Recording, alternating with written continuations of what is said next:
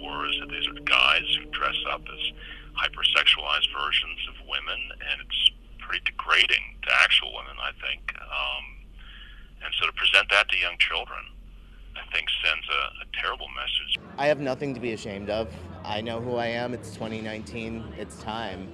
For every angry, loud voice against that it's coming out against it, there's 3 or 4 moms that are just like, we can't wait.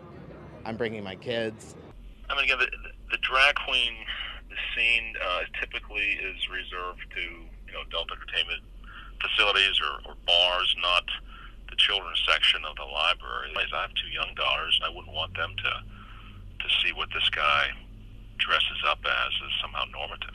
Am I gonna tailor my outfit, my performance, and the way I carry myself to children? Of course I am. I'm reading children's stories and doing a craft. This is the most wholesome thing I've ever been asked to do.